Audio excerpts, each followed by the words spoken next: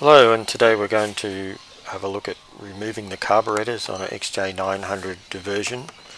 So first of all, unlock the seat, take the seat completely off the bike, and then we're going to set about removing the tank. So we undo this main bolt at the base of the tank, remove the little rubber cover, and then go to the front of the tank, and it's a little 8mm screw we need to undo at the front. Then we can get under the tank and turn off the fuel tap. You'll find it underneath the belly of the tank, and just rotate it anti-clockwise like that. Once the fuel tap's turned off, you can remove the main fuel hose. So there's a clip just behind the tap, and you just wiggle that off,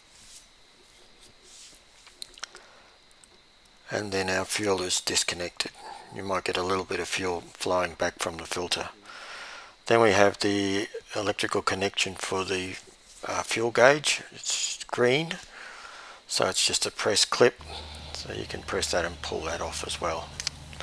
The only other thing on the tank now is the drain hose, which if you go around the left side of the bike and just pull that out from where it goes through the back of the swing arm, so it doesn't get caught on anything when you lift the tank. We can then lift the tank. It's much easier if you've drained the tank, less likely to damage anything. It's quite heavy when it's full, so lift it up from the back and just very carefully pull it out, put it down on somewhere soft. Now we can see the airbox, which takes up the whole underside of the tank. There's a little Allen screw at the front which you can undo to release the airbox. Then we need to disconnect the carburetors from the airbox. There's 4 screws at the top of the rubber boots on the carburetor, and once you've undone that, you can pull the airbox off. There's some little rubber like gusset things that go inside the airbox, so you need to wiggle it around a little bit to pull them free of the airbox holes. Now once you've got the airbox up a little bit, you'll find there's a couple of tubes underneath the front, which we need to disconnect. So there's this big one here, we're going to pull that down, and then if you go around the other side you'll see there's also another one. So that's the big one at the front that goes onto that hole, and then there's this smaller one.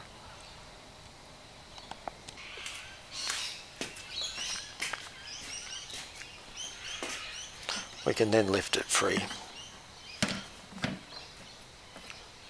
Pull the hose off the back.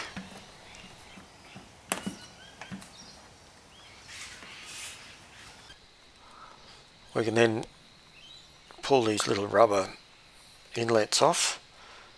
Just wobble them a little bit and they'll come unclipped.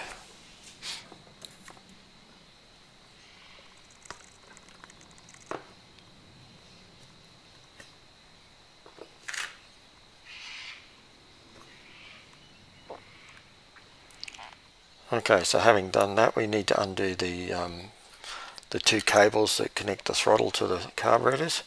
So just loosen off the lock nuts for both of them and just pull them out of the little holder.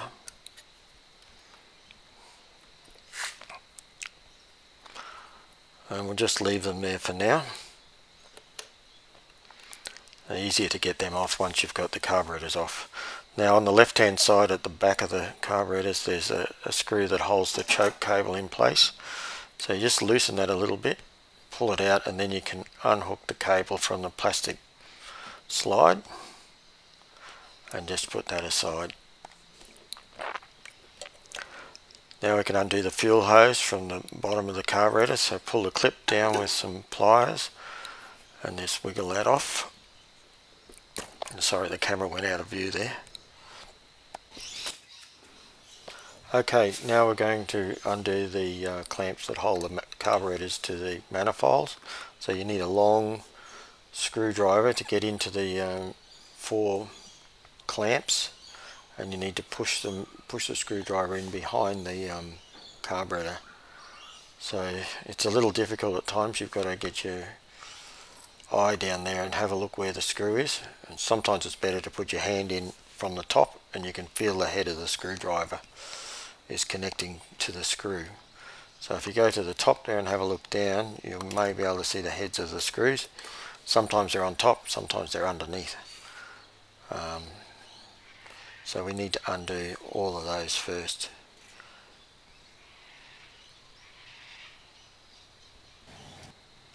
So you can see there the screwdriver going in, and you might have to use your other hand to hold the clamp to stop it from spinning around while you're unscrewing it.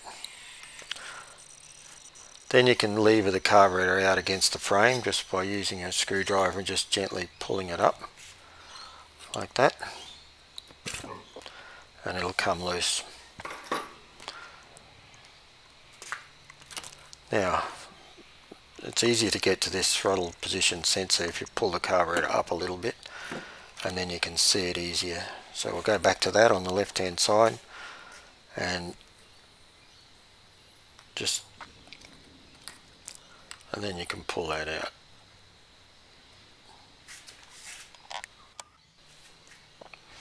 Okay, so there's one more electrical connection just underneath the bottom of the carburetor. There's a little white plug. So if you just tip the carburetors forward, you'll see down here there's a short wire with a little plug on it. So we need to unclip that as well. There it is there. And all we need to do now is remove the two throttle cables. So you can carefully tip the carburetor over and you can see where one of them goes in from the back, and flip it over the other way, and you usually have to hold the spring down, the return spring, like that, and then that will expose the little slot where the cable goes in, and we can get that off as well. Okay, once you've got the carburetors off, you need to drain the petrol out before you do anything else. So if you just tip them over a container, you can drain them through the overflow holes at the top, and this will make it a lot easier when you've got it on the bench, because you don't want fuel just going everywhere, and there's quite a big quantity in them. So give them a good shake, try and get as much out as you can before we go on to the next part.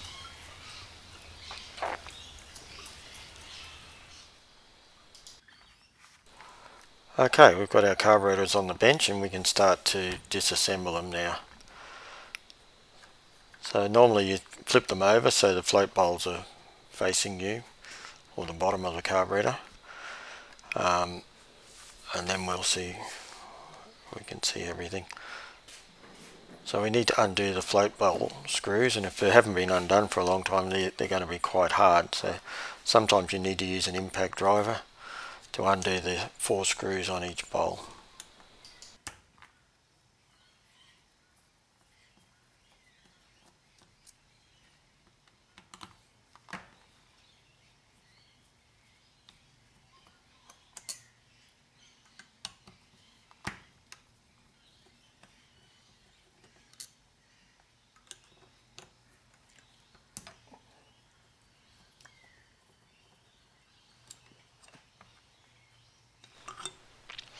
Okay, now we've got the bowls off, we can start removing the components from the bottom of the carburetor. So the first thing is to remove the float, so you'll need to undo this screw here, which will release the pin that's holding the float in, and just gently lift that out. And underneath you can see the float valve, which is just hanging from the little clip. So we take that out.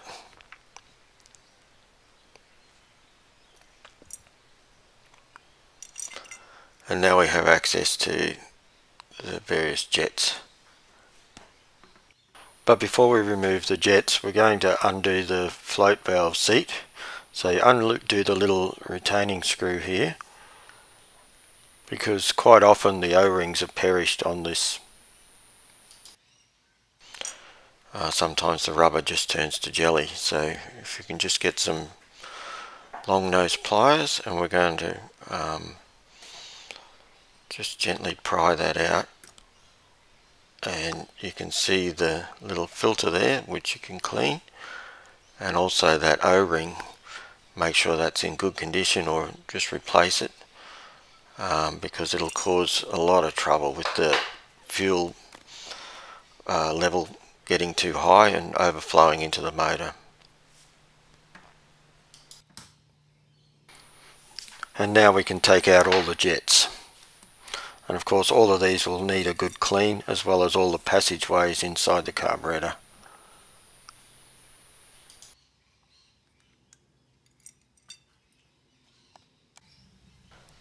And repeat the process for the other 3 carburetors. Okay, once we've got all the bolts off, we can now start to remove all the jets.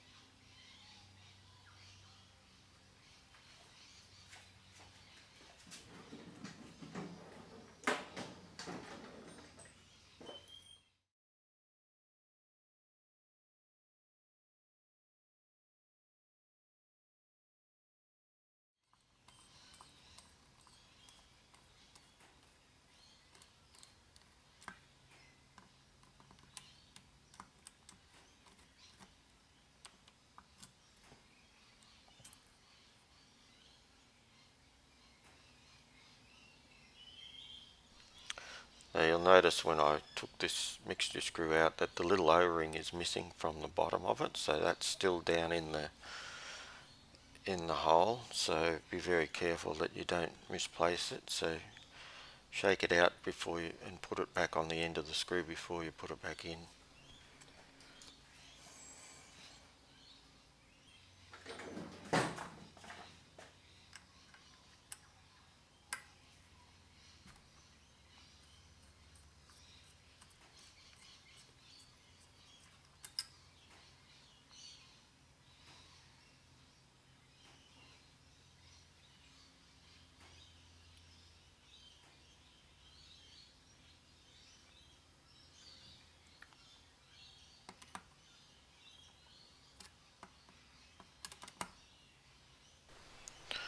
And remove the mixture screw.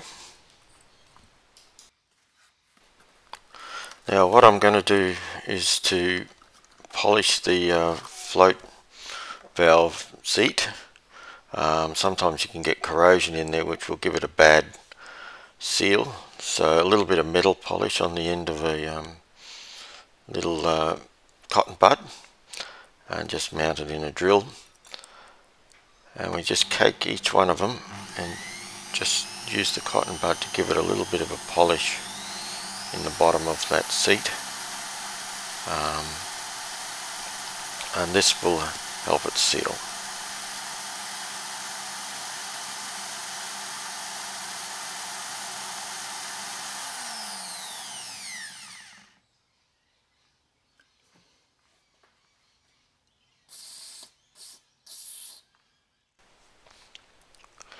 Okay, we flipped the carburetors over now, and we're going to remove the diaphragms and check the condition of the rubbers. So just take the top caps off, make a note of the different brackets and things that are on each one, because they're all quite different. It can be very confusing to get them all back the same.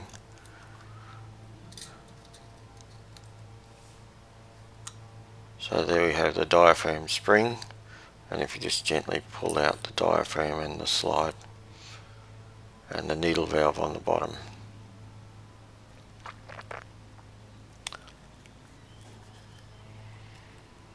Check that the rubbers don't have any holes in them or any creases that might prevent them from working properly.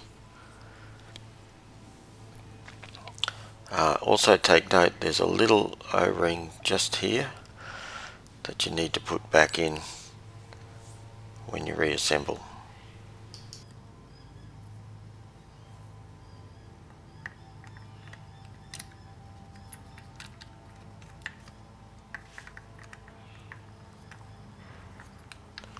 So when you're putting the diaphragm back in, just be careful with the needle valve that it goes down into the slide correctly. Don't put a lot of force on it. Make sure the little edges of the diaphragm are sitting neatly in the groove. As I said before, make sure that little O-ring is there. Then you can put the spring in. Make sure the spring sits into the cap correctly and pop it all back together.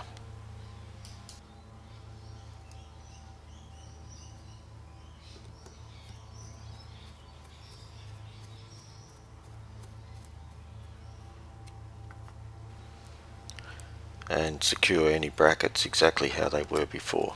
So always take a note of where they came from.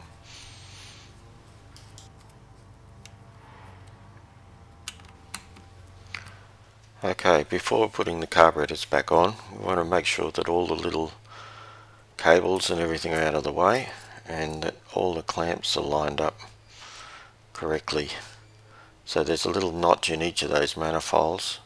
Just make sure that the clamps are sitting correctly on those notches. You might tighten it up a tiny bit so they can't rotate too far. But you don't want to over tighten them because it's a very tight fit to get the carburetors back into these rubbers. So line everything up with the notch.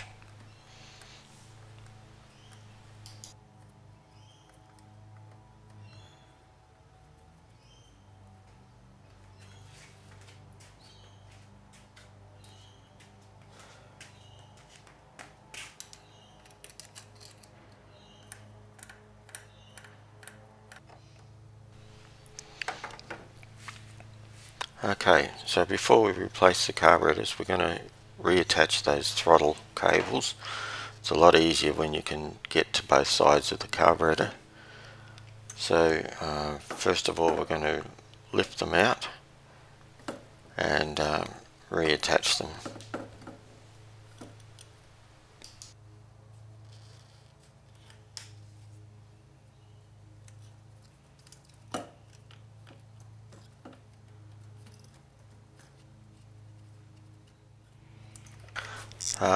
To attach one of them, you might have to attach a little clamp to hold the spring back, the return spring, so that you can use both hands to feed the cable down and hook it into the little notch.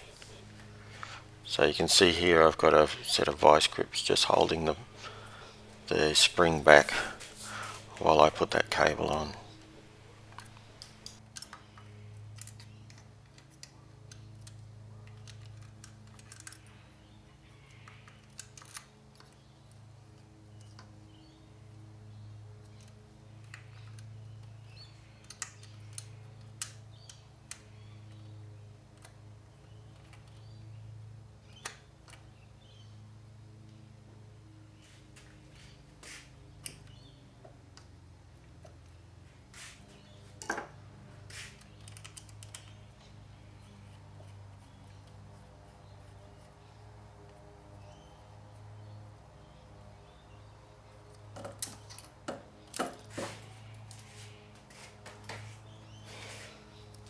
Okay, so now we're ready to put the carburetors back on.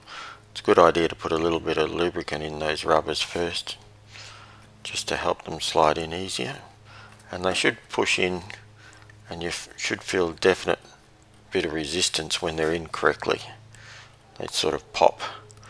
If you feel anything behind there, just pull it back out again and have a look, because it's easy to get something caught, like a hose or a wire, and it'll prevent them going in.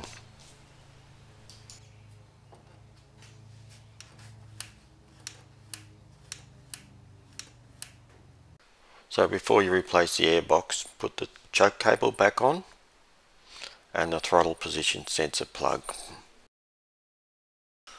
I hope you found this video useful.